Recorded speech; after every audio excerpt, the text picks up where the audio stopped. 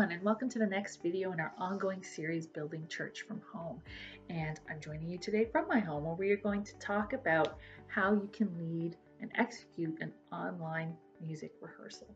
So we know that this is not going to compare to meeting together in person and making music together in person, but it's a great way to stay connected as a group and to get some practicing in at the same time.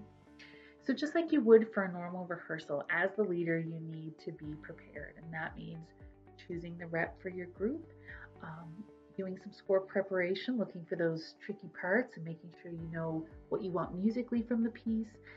It means preparing your rehearsal plan.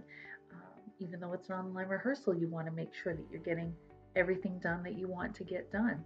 And so many of the things that you would do for your regular rehearsals, you will still want to do for your online rehearsals that you hold. Using a conference call platform such as Zoom, which we will use here today, set up your meeting and invite all the members of your group by sending them a copy of the meeting link. While it's not a necessity, some choir members may prefer to use their headphones while in rehearsal on the call. So just encourage them to have one in their ears so that they can listen to the recording, sing along with the music and hear it, but encourage them to leave the other one out so that they can hear their voice and how they're doing as they're singing along with their parts. You will need to share the score on the screen.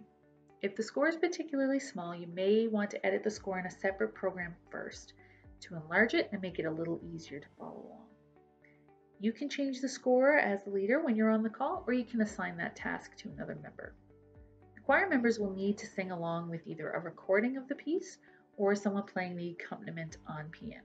Using a recording can really help singers follow along their parts because they're hearing other singers, but having a piano player on the call as well allows you to rehearse certain sections ahead of running the whole piece. One recommendation for your piano player or the computer that is playing the recording is to disable the audio processing setting. Zoom optimizes for speech, so making that change will really allow for better quality of the music that you're playing. When it comes time to sing, all the choir members will need to be muted, which you can actually control as the leader from the host computer. The time lag between computers will not allow everyone to be heard together. So this means you won't be able to hear them as a group, but at least they are learning the music and practicing their parts. As the conductor, you will still need to be engaging, maybe even more so than when you're leading the choir live. It'll feel very awkward for you, but remember, it feels very awkward and isolating for the singer who's sitting at home singing their part kind of by themselves into or at a computer screen. So the more encouraging and engaging you can be in your leading, the choir member is going to be more engaged in the singing that they're doing from home. Another little thing to consider is that when you stop, try not to be too lengthy in your commentary or the comments that you're making.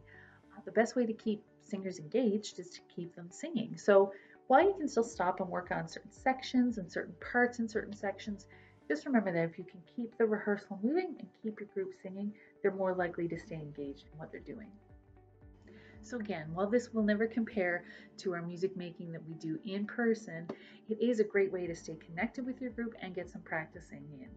So if you have any other questions about how to do that or comments about anything in today's video, please reach out to us in the Music and Gospel Arts Department. Happy practicing!